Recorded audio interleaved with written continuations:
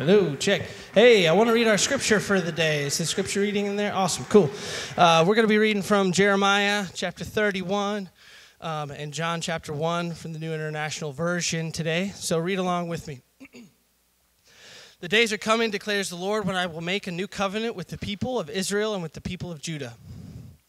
It will not be like the covenant I made with their ancestors when I took them by the hand and led them out of Egypt, because they broke my covenant, though I was a husband to them, declares the Lord. This is the covenant I will make with the people of Israel after that time, declares the Lord. I will put my law in their minds and write it on their hearts. I will be their God, and they will be my people. And then out of John chapter 1, verse 12, yet all who did receive him, to those who believed in his name, he gave the right to become children of God. Children born not of natural descent, nor of human decision, or of husband's will, but born of God. This is the word of God for the people of God. Well, good morning, sisters and brothers. It is awesome to see you this morning. I'm Chris Bryant, the senior pastor here, and we're starting a new series for the next 3 weeks called 3 Questions. And to just cover the context, it's why do I need Jesus? Why do I need the church? Why do I need this church? And it's my first attempt on an apologetic series, apologetic theme, since I came to be your pastor in June. Apologetics means defense of the faith, and but to clarify, what I'm talking about is my hope and my goal by the end of 3 weeks is that you'll somehow be empowered, inspired, equipped, encouraged, emboldened to answer these questions yourself, and to do so in a way that's thoughtful and respectful, that you could articulate better, more soundly, or with greater confidence your answers when asked to someone else. Puts me in mind of 1 Peter 3:15. I want you to live into this verse for this series. 1 Peter 3:15 says, always be ready. Always be ready to give an account, to make a defense. To anyone who asks, now notice it's to those who ask, so we're not forcing ourselves on anyone. That's an important part. But to those who would ask, make a defense, give an account for the reason of the hope that is in you. But do so with gentleness and respect. I love that. And so that's my hope. That's my aim for the next 3 weeks with you. And I'm thinking about several groups of people with this sermon series. I'm thinking about folks that have been Christian for a long time. They have been Christian for years, perhaps decades, maybe even members of the church for that long. I'm thinking of you if that's you. And my heart is with you because I think a lot of times people in that category, when they're presented with these kinds of sermons and these opportunities, well, I think you talk yourselves out of it. My experience as a pastor is that folks that have been in the faith for a long time, not everybody, of course, but an awful lot of folks, they they feel bad about their witness. They essentially feel like they have nothing to offer. They say things like, well, I've always been in church, or I've been a Christian for so long I can never remember not being. Or they'll say, well, I don't know what else I'd be.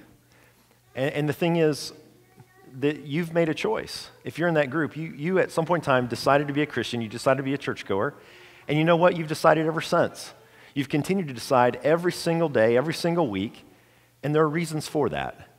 And I hope in the next few weeks I can teach you or help you or inspire you to think about those reasons, because we need your witness. We need those Christians that have been Christians for decades to help us see through the chaos and the ever-changing world that we live in. We need their consistency and their commitment. And so I hope to help you if you're in that category. I also hope to help the others of you that are in a different category. Maybe you're new Christians or new to the faith, relatively speaking, compared to maybe that other group. Maybe you've been coming for a few years or a few months or a few weeks, or maybe you've been coming long enough that you're kind of embarrassed at this point. You think, you know what, I should be able to answer those 3 questions. Why do I need Jesus? Why do I need the church? Why do I need this church? And I feel like maybe I could answer them, but I'm a little bit scared to try. So in fact, I'm intimidated by that because I feel like I probably should be able to do a better job than I can. And so I'm thinking about you, if that fits you. I'm thinking about you in this sermon series and how I might help you and inspire you and encourage you by saying something to get your motor going, get your juices flowing, so that you might do a better job at giving a reason for the hope that's within you. And lastly, I'm thinking about the group of folks that that are in every church, and everywhere I've gone as a pastor, I've always met folks like this. They're closet Christians or closet atheists, and if you're not a closet atheist, you're an outright atheist or an outright, and that's welcome. We're glad that you're here today. But I also, as a pastor, have met folks that, well, basically what they say is something like this. They say, you know what, I don't know whether I'm really a Christian or not. Now, they wouldn't tell people this. They keep it to themselves, but this is what they think. They think, on good days, maybe I am a Christian. And on bad days, I'm pretty sure I'm not. And I want to talk to you in this series as well. I want to inspire you. And my hope is at the end of the day, you're willing to dive in a little bit more, dive in a little bit deeper than you ever have before with this Christian faith. All right, so why do people need Jesus? Well, it's interesting. Why people need Jesus, it's oftentimes we start off in the wrong place. When it comes to people needing Jesus, we assume that people have an understanding of faith, of spirituality, of even something as simple as sin. Or at least this is what I've witnessed. And maybe you've witnessed it too. That people talk about, well, you have to talk about sin, and Jesus is the answer to sin, and there's all kinds of different ways that people describe this, and that Jesus kind of fills the gap. But see, there's a couple problems with that. Number one is that most people in our culture, they don't identify themselves as sinners. Now, you and I might understand that word if you've been in church at all in your life. You've come to recognize sinning, or the word sin, or being a sinner, as something synonymous with not being perfect. And so it's an okay word for you. You're comfortable with it. You understand that it just means that you've missed the mark. There's a way to be, a way to go in life, and you've strayed from that path. And that your tendency is to stray from that path.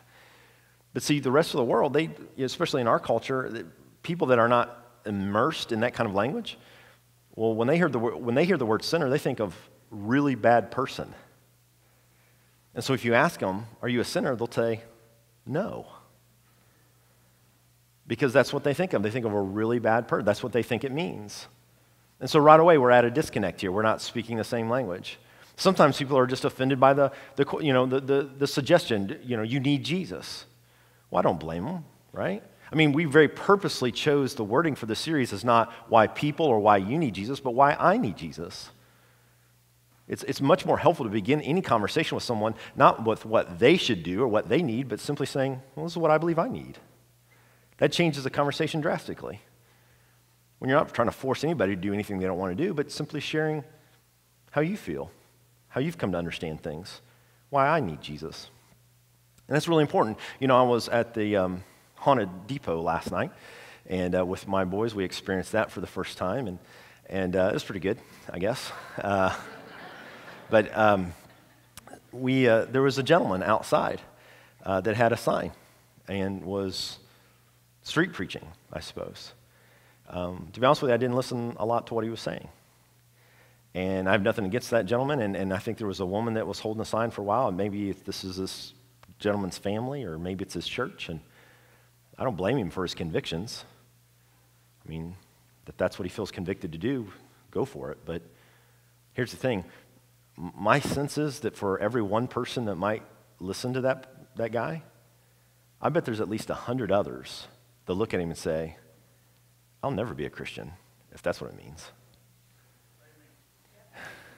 And so what I share with you today, what I hope for you to do is to help you answer for you why you need Jesus. And as we walk through that, I think you'll find people want to listen because they're interested in your story. You're human. You're not a preacher like me. You're just a regular person.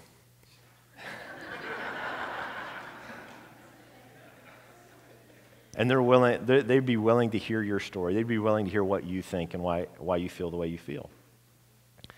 And so we don't want to start off on the wrong assumptions that often where those conversations go, where it begins with the John 3:16 and where you're going to go when you die, and that and people use that sometimes because it was a Billy Graham technique, but what people forget is that Billy Graham used that line after 45 minutes to an hour of preaching about God's love and God's presence.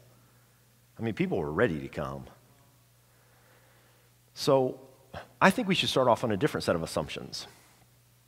And where I would suggest to you is for you to just begin thinking about why you believe in God. And if you believe in God, what is that God like?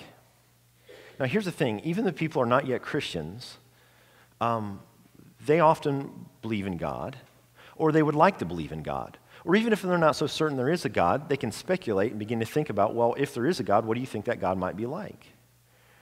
And it's interesting, in our culture specifically, there's at least 3 characteristics that come up all the time. And that is that God is love. People like to believe or hope to believe that if there is a God, that God is love. And that this God is personable. That you can personally know and speak with this God. That this God would know you and you could interact with this God. And that thirdly, that this God has something to do with an afterlife that in some way relates to the way life is here and now. That essentially whatever the afterlife is, we don't lose ourselves. That we somehow retain identity. We may not be exactly the same, but I still recognize myself as Chris, and other people recognize me as Chris in the hereafter. Now, those are 3 really distinct concepts that are uniquely Christian. Now, see, we're starting off with a different set of assumptions. A lot of people assume these things, or we can begin dialogue there because that's what people like about God, but those are uniquely Christian claims. That God is unconditional, agape love, and that God is knowable. That's an amazing claim, that the God that would create all things could be personally known. What a bizarre idea. Except that for Christians, we found Jesus Christ, and then the indwelling of a Holy Spirit, the very Spirit of God, and so we believe that God can be personally known because we don't have to reach to heaven. Heaven comes to us. And I'll end the sermon that way today. And then this idea of the afterlife, the idea that we can exist beyond this life and yet retain who we are. Again, a very unique concept. And so if we can begin there, we can begin with these questions. You know, if you believe in a God, what is that God like? How does this God interact with the world? How do you know? And now let's do something fun. Let's take away Jesus of Nazareth. Let's just imagine academically for a few moments that Jesus of Nazareth never existed. Now how do you feel about God? How certain are you that God is a God of love? How certain are you that God can be personally known? How certain are you that there's an afterlife? How certain are you of much of anything? Now, to be fair to Jesus, Jesus would undoubtedly say to me right now, in fact, I believe he is, I believe the Holy Spirit has spoken to me and makes me to qualify my remarks right now, that Jesus would say, Chris, seriously? I did not come inventing God. The God that has always been, the one whom I call Father, that is Papa, Daddy, and who I say you can pray, our Papa, is clearly known and can be seen in the law and the prophets. You just have to have the right eyes.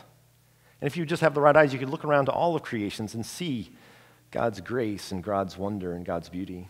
Come on, Chris. And of course I would say, well, yes, of course, Jesus, thank you. But thank you, Jesus, for explaining that because I don't get it on my own. You see, we need Jesus. That's where would we be?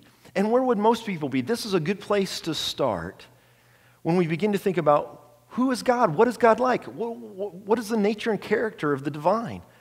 And for me, I say, well, I looked at Jesus in him, in his life, and what he said and what he did. I've begun to understand what God looks like because Jesus told stories about a prodigal son that came home to a father that would not give up looking for him.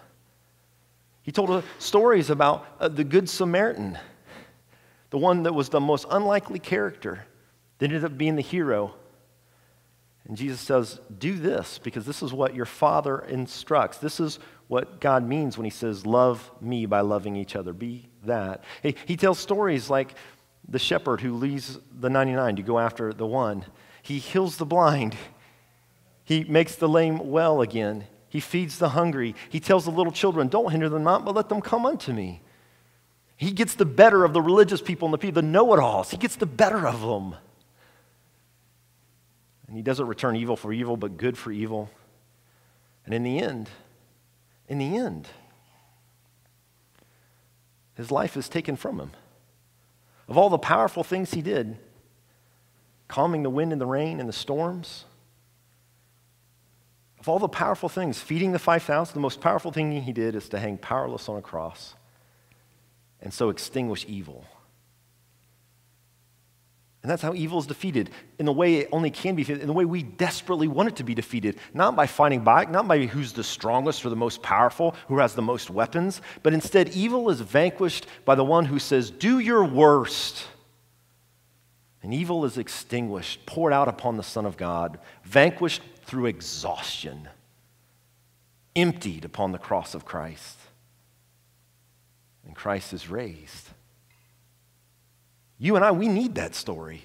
All human beings need that story. To believe that good will overcome, that evil will not have the last word, that just have faith, even if things are not righted in my life, one day they shall be. This is the story. This is the human story. Jesus, we need Jesus because in him God is revealed. In him God is received. Whether we're our very first step in our spiritual journey or well into it, Jesus makes the journey possible. We're searching for God. The idea, why do we need Jesus, begins with the question, why do we need God? And Jesus is, and this is what God looks like. That's why we need Jesus. In him we have the best picture of God we'll ever get. In him we have also the perfect human response. Clearly we see who God is revealed, and clearly we see how we're to respond.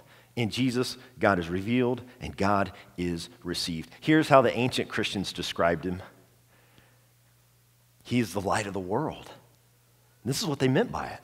He's the bread of heaven, the bread of life. He's the good shepherd. He's the great physician. He's the Alpha and the Omega, the beginning and the end. He's the bright and morning star. He is the heavenly high priest. He's the chief cornerstone. He is the Messiah, the Christ, the Son of the living God. And that's what they meant by it. In Jesus, we see God, finally, a picture of God worth believing in. In Jesus, we see the human response. In Jesus, we see our great need for God. And in Jesus, we see a great God who meets our needs. In Jesus. And then we see other things. Because the Savior begins to confront us as we start our journey in Christ towards God and discovering who God is and how we should respond. We find out interesting things. We find a Savior that points out to us through his stories and his deeds, and certainly in his death and his glorious resurrection, how things are wrong in this world, how things that should be one way and they're not. And the more we study and learn, we discover we're part of what's wrong. In Jesus, we learn how precious and wonderful that we are in fact a child of God. We may not receive it or understand it, but we are uniquely and wonderfully made. And in Jesus, we also see I'm part of the forces that were in collusion to kill him. And I don't want to be. And so Jesus confronts us with this. His life, his work, certainly in his death, he confronts us. And I say, I don't want to be like that anymore. And he forgives me. And his Spirit fills me. And he says, now go and sin no more. Go and love your enemies. Go and bless those who would persecute you and pray for those who would spitefully use you. Go and defend the poor and defend the widow and defend the orphan. Go and make things right. And so in him I also become the very child of God that he's already claimed I am. In Jesus, we receive the God that he reveals, and we're changed into God's people. And this is what the prophet Jeremiah talked about. This is what the prophet felt the Spirit speaking to him on behalf of God, that one day was coming when God would no longer try to give us his law, the way things should be, and correct the way things are through words on stone or in letter. But God dreams, no, I know there's a day that's coming where I'm going to do something so great and so amazing that you're going to find inside within you a burning desire to do my will. You're going to find a burning desire in you to have my values. You're going to want what I want, to do what I do. You will be my people, and I will be your God. My law will be on your mind and your hearts. And we Christians say, yes, it's in Jesus this happens. In Jesus, heaven comes to earth. In Jesus, heaven comes to me and gets in me and starts working on me. I heard a story not long ago. I heard a story long ago that I thought I would share with you today. A Christian in South China had a rice field in the middle of a hill. In the time of drought, he used a water wheel, worked by a treadmill, to lift water from the irrigation stream into his field. Now, his neighbor owned the 2 fields beneath his. One night, his neighbor made a breach in the wall of his field in the dividing bank and drained the water from his field down to the 2 lower fields that the neighbor owned. The next day, when the Christian got up and saw what happened, he repaired the breach in his own field, and pumped the water back into his field because, of course, it had emptied. And yet, when the lower fields needed watering again, his neighbor once again broke down the breach so that the water flowed from the top field down to the 2 below it. This happened 3 or 4 times, until finally the Christian approached his neighbor and said to him, "I've tried to be patient and not retaliate, but what is this that you are doing? It's not right." And after that conversation, the Christian left and then prayed. As he prayed about it, he realized if all he had done and all he would do was seek his own justice, he would be a very poor follower of Jesus. So when the next time came for watering, he first pumped water into the 2 lower fields, and then finally into his own. After that day, 2 things happened. First is he never once again had to worry about repairing the breach in his field. And the second thing is his neighbor became a Christian. Everybody needs Jesus. Sometimes when we talk about needing Jesus, it's almost implied that what we mean is not Christians, as if we're done with him, as if we've gotten everything we need out of him. And nothing can be further from the truth. I need Jesus. I need him. Jesus and the salvation he offers is so much more than a personal escape plan in the event of my death. Too many people, when they claim to have accepted Christ, have merely accepted what I just said, a personal escape plan, not realizing that has almost nothing to do with Christian spirituality.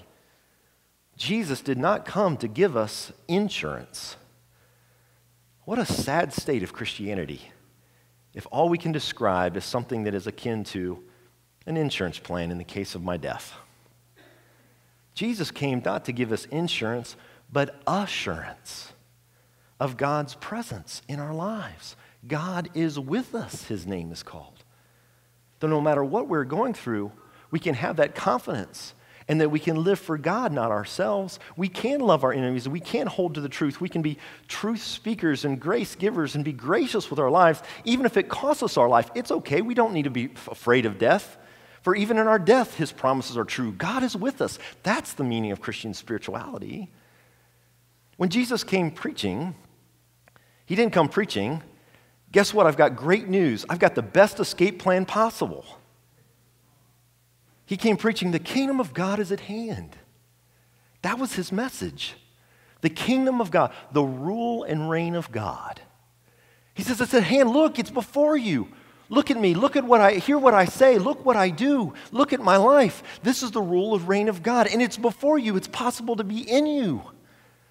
Friends, Jesus did not come to get us into heaven. Jesus came to get heaven into us. That's what we mean. Why else would he teach us to pray? Thy will be done, say it with me, on earth as it is in heaven. Why would he teach us to pray that? Our spirituality must be downward to the earth. The promise of eternal life, it's not an escape plan, but rather one of the benefits that God is with us and that not even death can separate us from the love of God. That's the truth. Jesus came to save us now. All of us, we need you. I need Jesus today. I'm a much better person because of the Lord today. It's in Christ that we become the very children of God that God has called us to be. It's in Christ that I seek the God of my desires.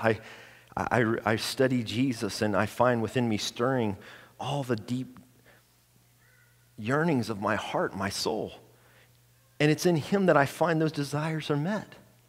And then as I follow him, I find myself being changed by it. As I'm told who I am in him, in God, forgiven for all the ways in which I fall short, and then compelled to be better. I need Jesus. Jesus came to save us from everything that we need to be saved from. Jesus came to save the whole world, including me. And then he's going to include me in the saving of the whole world.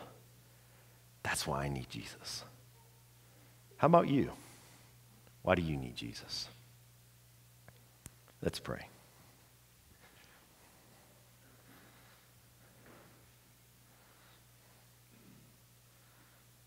Lord, I'm thankful for this opportunity.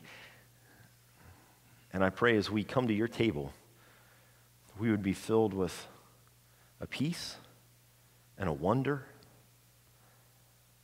What we would come in an awe. That what we can find in you is the God that the deepest longings of our heart is after.